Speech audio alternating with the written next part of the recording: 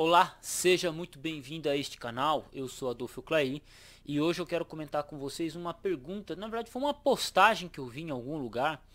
Eu achei que era no meu canal, mas eu não achei aqui nos comentários.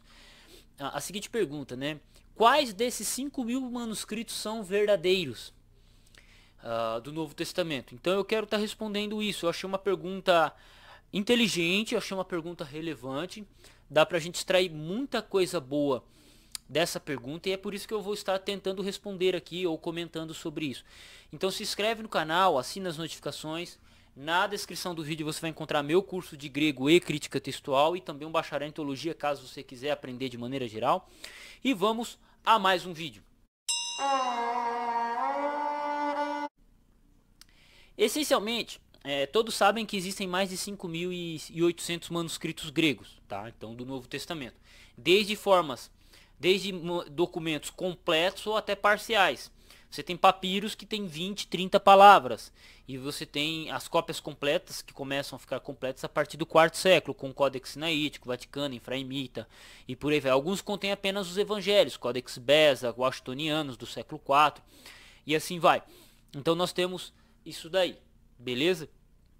E aí nós vamos ter cópias muito mais completas a partir da Idade Média, que são copiadas no contexto bizantino. Então esse é o pano de fundo, são 5.700 manuscritos, 5.800 manuscritos copiados. Tá. E aí a pergunta ela foi muito relevante, porque o cara falou assim, qual dessas 5.800 cópias é a verdadeira, se só temos cópias das cópias? E a resposta ela é muito mais simples do que parece ser. Todas as cópias são verdadeiras. Então desde os sinaíticos, Códex Sinaíticos e Vaticanos, que muita gente discorda, algumas pessoas não gostam tanto, ele é uma cópia verdadeira. Você tem pessoas que não gostam dos manuscritos bizantinos, mas eles são cópias verdadeiras. Você pega aí os papiros, que contêm muitos erros de escrita e também um pouco sobrevivente, eles são cópias verdadeiras. Entende? O que acontece? Eles são cópias verdadeiras, eles são documentos que retratam e relatam o que transmitem o Novo Testamento. Fechou? Agora a pergunta é, seja para qual lado for, qual são as mais fiéis? E aí essa é uma pergunta interessante. Por quê? Se você olhar, por exemplo, para mim que trabalha com a visão majoritária, eu vou dizer que os mais fiéis vão estar as leituras fiéis vão se encontrar na grande maioria dos manuscritos, com atestações em manuscritos mais antigos, em testemunhos antigos, como manuscritos mais antigos e pais da igreja. Perfeito? Fechou?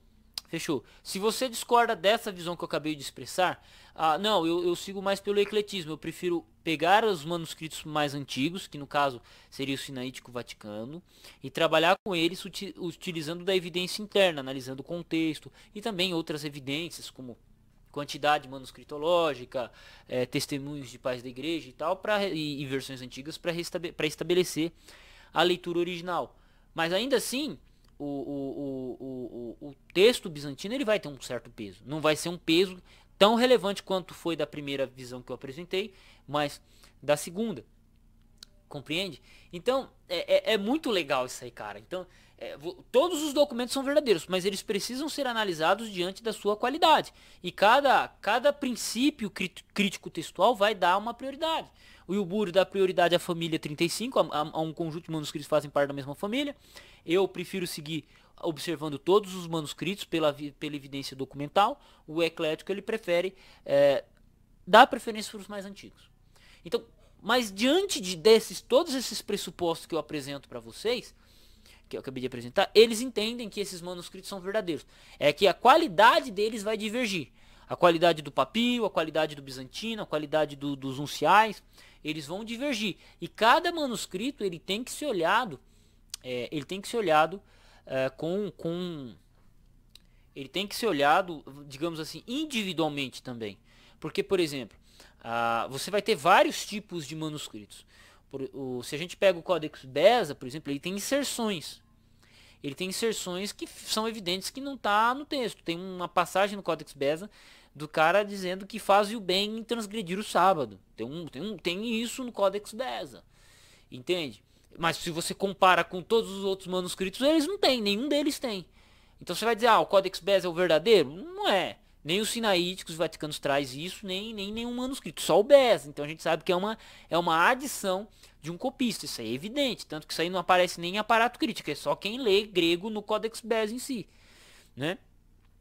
Então, o Codex Besa, nesse caso, ele tem que ser tratado dessa forma.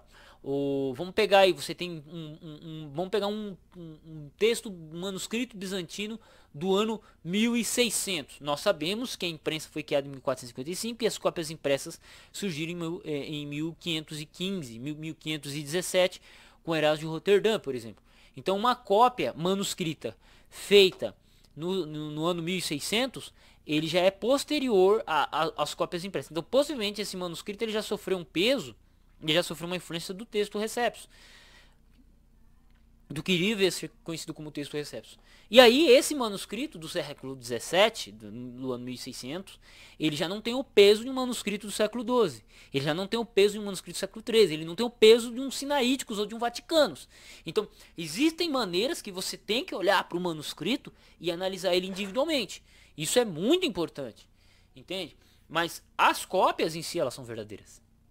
Elas transmitem uma ideia de um texto verdadeiro. É claro que elas vão ter erros de cópias, elas vão ter possivelmente inserções com cunho teológico. Eu mencionei aqui o Codex Besa como um exemplo. Elas vão ter omissões também. Elas podem estar incompletas. Por exemplo, se a gente pega o Codex Vaticanos, que é do metade de Hebreus, ele não tem Apocalipse. Mesmo ele só tem. E você tem manuscritos só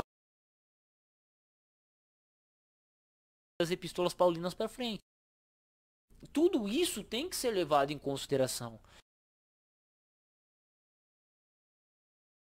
Ele tem, se você completamente natural, estão documentos do quarto, do quinto século, os mais recentes de 500 anos atrás, 600, 700, 800 anos atrás. Pô, mano, eu tô falando de manuscrito que existe antes do Brasil, cara. Então, isso é muito difícil de ver uma pergunta sem responder questões assim. Comentei isso com vocês, então fico honrado, cara, perguntas assim. Então deixe seu comentário, se gostou desse vídeo aula, dessa vídeo aula, também comenta aqui, compartilha esse vídeo. E também meu Pix está na descrição, caso você quiser ajudar, se caso quiser adquirir algum curso. E fui.